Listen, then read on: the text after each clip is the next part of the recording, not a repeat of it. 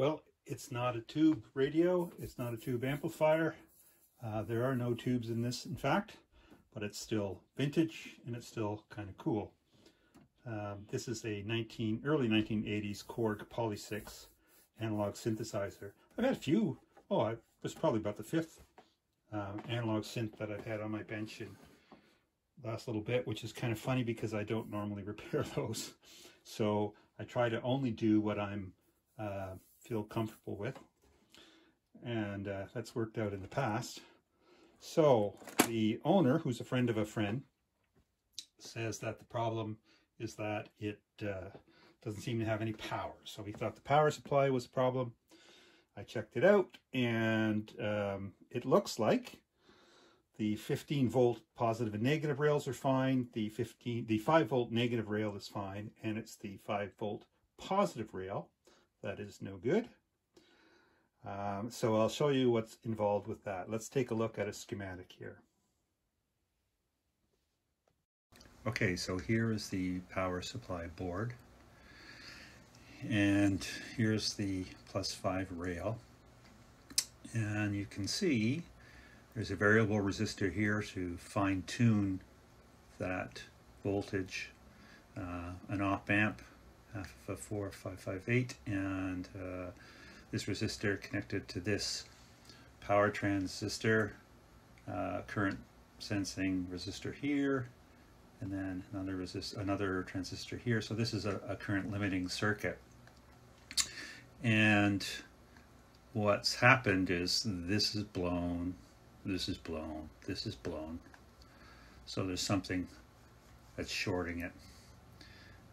And we'll have to figure out what that is.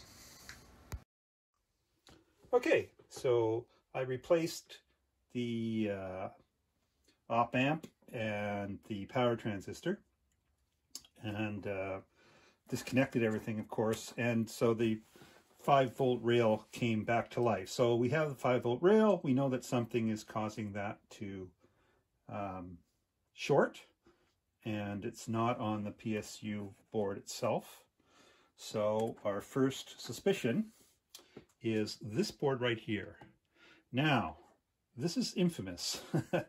Korg put in a NiCad battery, rechargeable battery, for the CMOS or for the RAM.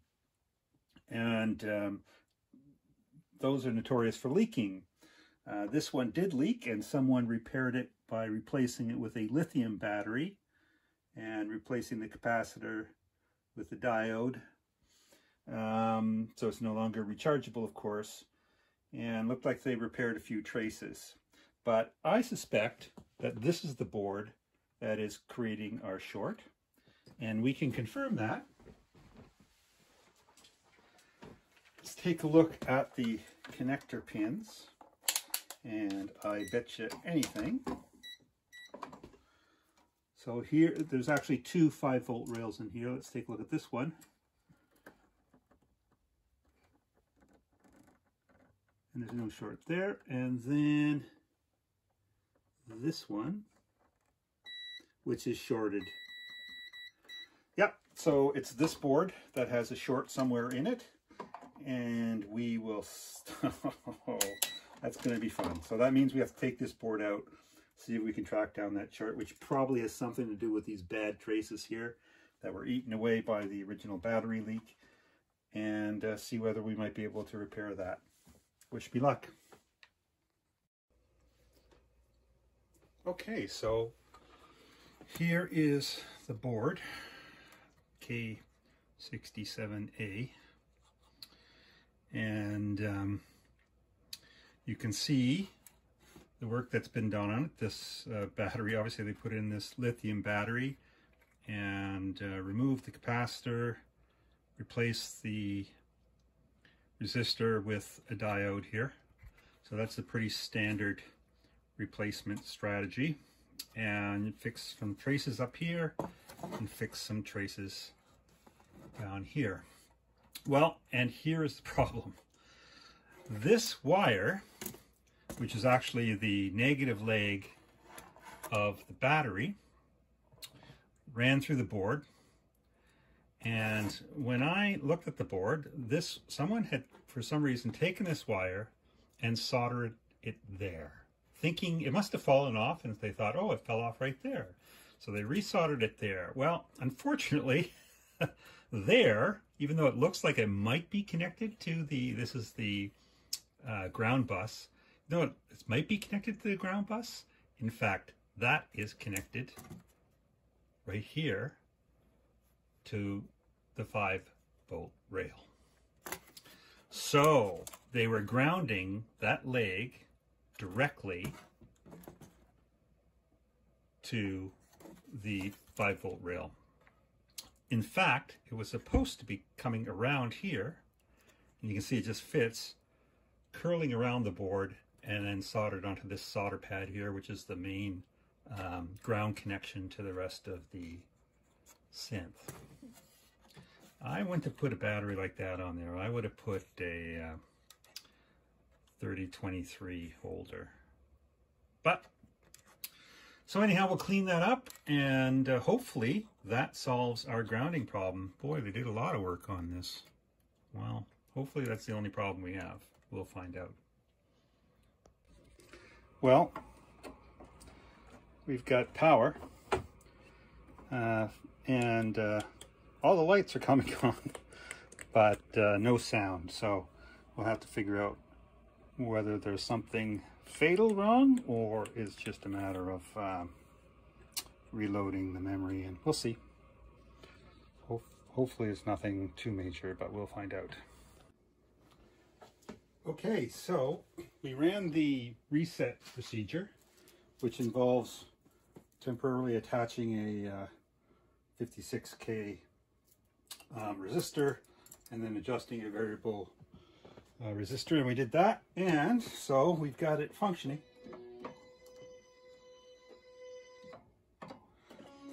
To a certain extent. There's a couple of things that are still wrong. There are some keys that are not working, which is totally to be expected, because that's what happens with these particular boards and many of these 80s synths boards. So we'll have to see whether we can fix those contacts. And what else is going wrong? Well, we've got an error message here. Not quite sure what that means. And we have a program light stuck on. So that may, I'm going to guess that that's just a bad transistor, but we'll take a look at that. And we are in.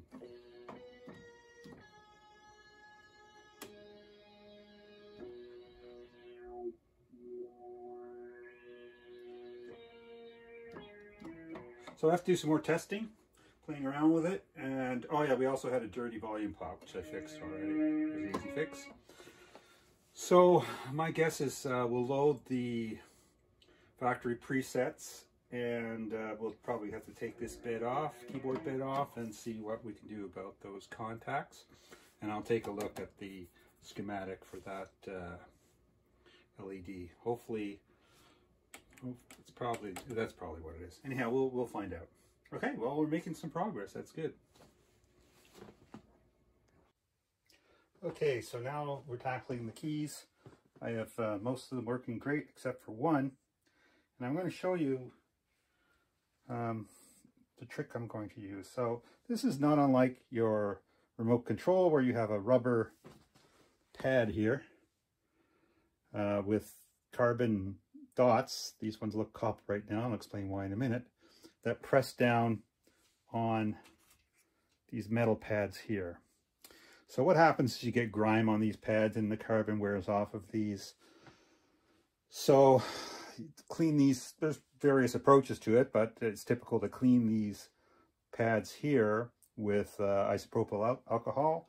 And then one of the tricks that I'm going to use, which I learned from YouTuber Syntegrator, thank you Syntegrator, is went to my local Canadian Tire and purchased this rear window defogger repair kit, which essentially contains an acrylic conductive paint. So it's got little silver specks in it.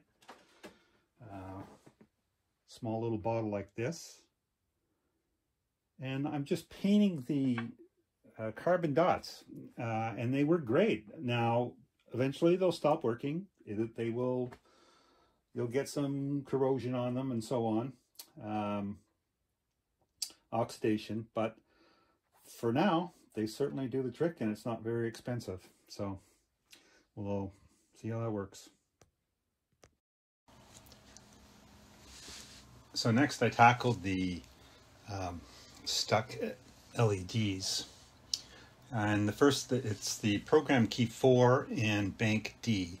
So the first thing I did was I swapped the buttons to see whether the problem was with the button or with the position. And the problem didn't follow the button, so the problem is with the position. So my first thought was that it was the latching ICs, because I've seen that problem before where they just basically get stuck on. And however, those two keys, 4 and D, are the logic for those is handled by two different ICs, IC4 and IC2. So it would be unusual to have the same failure in two different ICs. I'm not saying it couldn't happen, but it would be fairly unusual. So I took a look at the schematic, and this is what we have. And you'll notice that 4 is here, D is here. So they are in a line, and they have in common P13. However, so does button 8 for program 8, and that button isn't affected. So what's going on? What else do they have in common? And as I sort of studied the schematic, I realized that they both have this data line, D03, which is going to pin 7 of IC4 and is one of the inputs for the fourth output, which is handling button 4. And it also goes down here to input 4 of IC2, which again is handling the output for D. So that's what these two buttons have in common that button 8 doesn't have in common. So that makes me think that that's the problem, D03. So we'll trace that back and we'll see whether we can find out exactly where that might originate. Sometimes turns out that everything is connected. So here maybe what was happening with that D03 line. So there's the CPU on the KLM 367 board, and that's controlling the logic. This is a resistor array, and these two chips are sort of like buffer chips for that logic. And you'll notice here, of course, this is the area that was repaired where the battery was.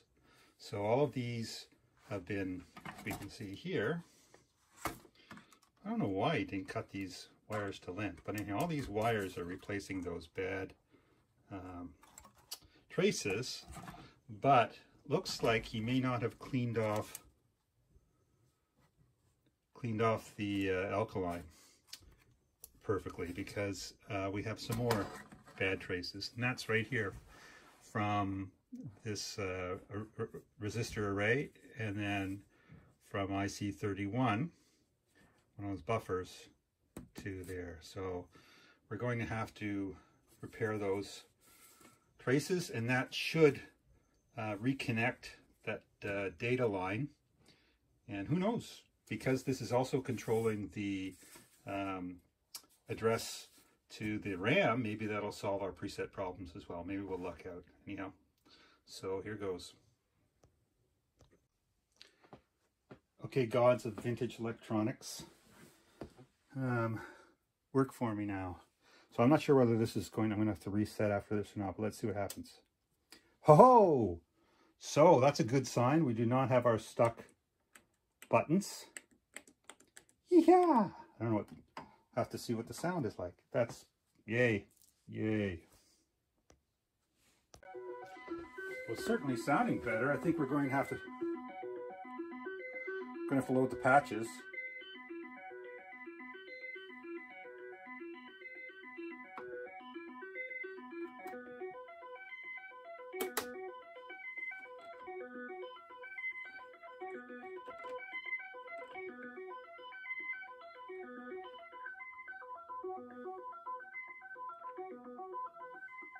Oh well. All right, so we'll load the patches and then we'll take it from there. We'll see what else needs to be fixed. Certainly needs calibration. Well, I did track down a few other problems with the Polysix. There was another broken trace, very small one, that was impacting on the DAC. And I also replaced the comparator IC. So now it's reading the presets well. Sounds pretty good. You know, I'm happy with that. On to the next thing.